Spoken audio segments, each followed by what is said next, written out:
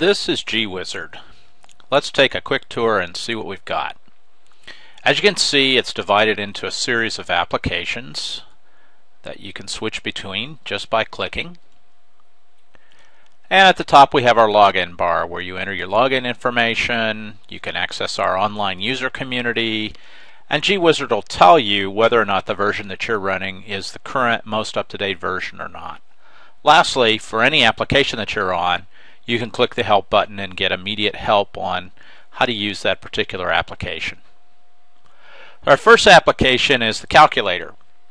Calculator is your basic sort of scientific engineering function calculator with a few wrinkles. It has the ability to understand fractions, for example. So as I type in a decimal number, it's showing me the nearest fraction over here. I can also enter fractions. The calculator has the ability to do unit conversions, and so by default it assumes anything you're entering is inches and tells you as you're entering the data what the corresponding millimeter amount is as well, and you can switch these back and forth. Lastly, the other function that's here for Machinists is a variety of different angle entry methods. So whether you want degrees, minutes and seconds, radians, taper per foot or taper per inch, that's all there for you. So that's the calculator. Next we have our feeds and speeds application. A feeds and speeds application is probably the most used part of GWizard and is very comprehensive. So to use it, just keep in mind it's just like reading. You're going to go left to right, top to bottom. And so I come in and normally I will have already selected which machine I want to run. I'll pick a material from the materials list, and so let's stay with the aluminum 6061. I'll pick a tool from the tool list, let's say a carbide end mill. Tool diameter can be set here, and I can pull the diameter from a drill index as well if that's helpful. We're in aluminum and I'm going to go with a 3 flute. I can select ball nose or rougher, and that gives me additional information. I can figure out my depth of cut and width of cut. So here we are, we have a half-inch diameter and I'm on a full slot, so that's a half-inch wide, and so I may want to ask the question, well gee, how deep can I cut? What should my axial engagement be? And so the cut optimizer solves that problem for us. It knows how much tool stick out there is, which is the distance from your tool holder to the tip of the end mill, and it allows a tool deflection allowance. So here it's set for a roughing allowance of about 1/1000th of an inch. A finish allowance would be more like 2/10. Let's stick with roughing though, and if we optimize our cut, what it's telling us is that with this particular tool, full slot, I can go a full 1 inch deep before I have any tool deflection problems when roughing. So any cut up to 1 inch. Now I don't want to cut that deep. Let's say I want to go a 1/4 of an inch. All right. So it's telling me I need to run the tool. I need to run my spindle at 5400 RPM, thereabouts. And my feed rate should be not quite 65 inches per minute. And by the way, it tells me that for this particular cut, conventional milling is preferred versus climb milling.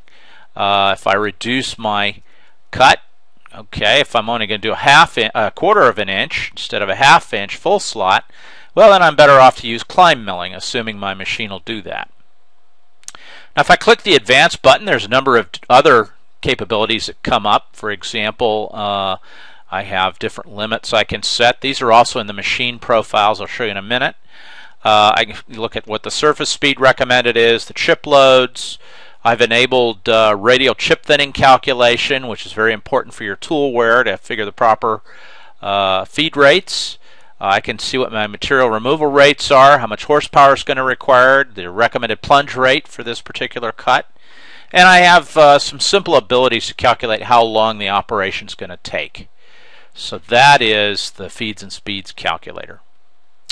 Now, geometry calculator gives me a variety of different visual tools to help solve common geometry problems in the shop. I've got trig tools for different types of triangles. I can do bolt circles, dovetails, taper calculations, chamfering, center drill, spot drill, twist drill, countersink, circle chords, true position calculations if you're doing geometric tolerancing.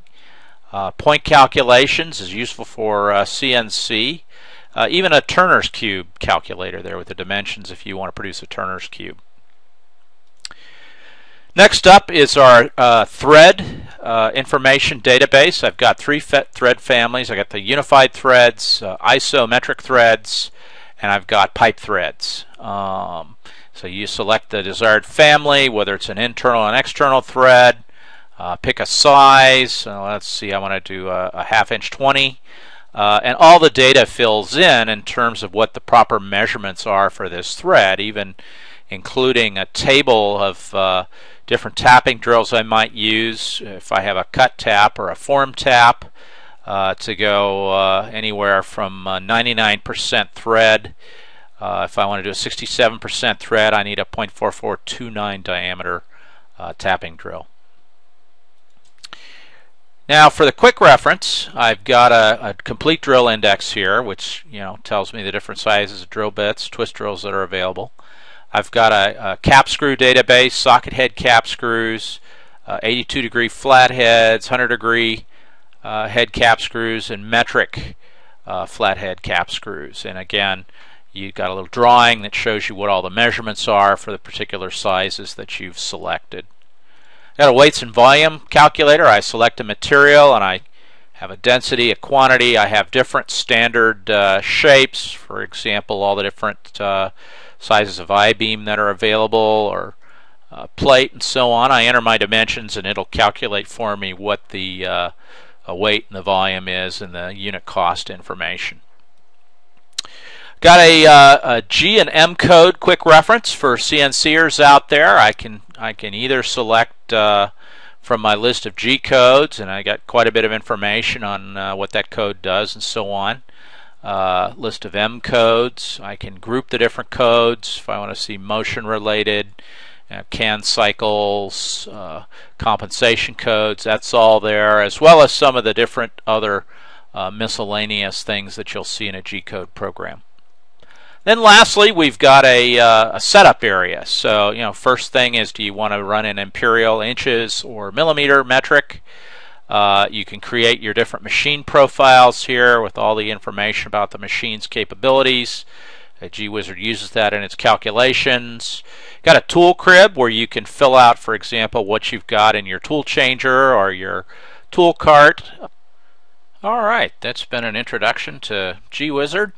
I hope you've enjoyed it. If you'd like to give it a try or join our beta test, it's easy to do. Just go to www.cnccookbook.com, click on any of the GWizard tags that are at the top left of the screen, and it'll take you right to the screen where you need to go to register.